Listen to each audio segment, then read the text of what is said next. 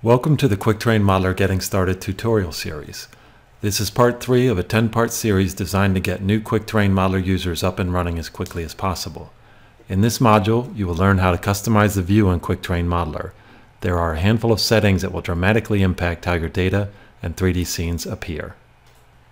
We will be using the Des Moines LiDAR data again in this video, so feel free to visit appliedimagery.com/download and download the Des Moines LiDAR data and imagery zip file.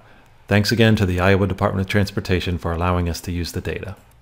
Let's start by loading the Des Moines DSM and overlaying the 4-band imagery mosaic. As we learned in Chapter 2, click the Open Model button and navigate to the Des Moines Surface Model folder. Choose the All Returns DSM GeoTIFF.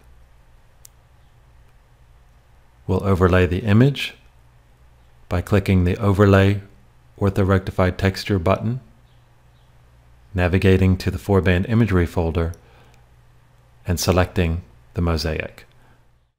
The image will appear in the 3D scene as well as in the layer tree. A quick note on terminology here. DSMs will have buildings and trees, while DEMs, also known as bare earth, will have all of these removed. Now on to customizing the view. The tools with the biggest impact to the appearance of the scene are in 4 areas. 1. The basic layer toggle buttons. 2. The lighting and point size buttons. 3. The special overlays folder in the layer tree. 4. The status bar. There are 4 layer toggle buttons in the standard button bar. Let's start by toggling them all off, then looking at them one by one. Height color displays an artificial color scheme based on the absolute elevation.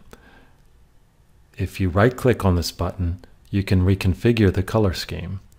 The Earth Tones palette is very popular for DSMs and DEMs. A useful shortcut when zoomed in is typing Z on the keyboard, which will scale the height color range to just the data visible in the scene. This can be very helpful in rugged, mountainous terrain. The contour line toggle displays real-time contour lines. Right-clicking on it also displays a configuration window.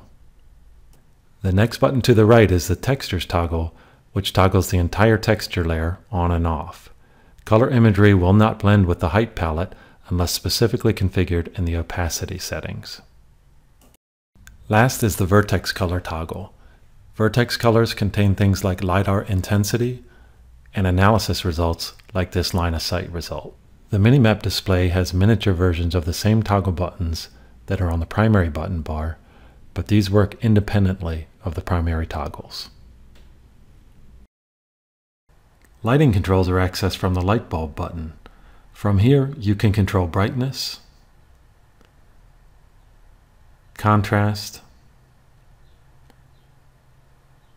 and the direction of the lighting. Lighting direction can be set with the time slider, providing geo-correct lighting, or by the shortcut of holding down the control button, left-clicking, and dragging to set the lighting direction as desired. Lighting direction has no effect on point clouds. Just to the right of the lighting button is the point size button. It's only relevant in point clouds. The point size slider will adjust the individual point size of the points in a point cloud. The Special Overlays folder in the layer tree is where you will find axes, crosshairs, legends, and other useful overlays. Right-click on the status bar to display real-time coordinate readouts in another coordinate system such as MGRS. The status bar will be yellow when the coordinate display is different from the native coordinates of the data. That concludes Chapter 3 of the Quick Terrain Modeler Getting Started series. At this point, you should be comfortable with customizing the appearance of the scene to meet your needs. Our next step will be to make some basic measurements and terrain profiles. Please view the rest of the series on our website and contact us if you need any help. We'd love to hear from you.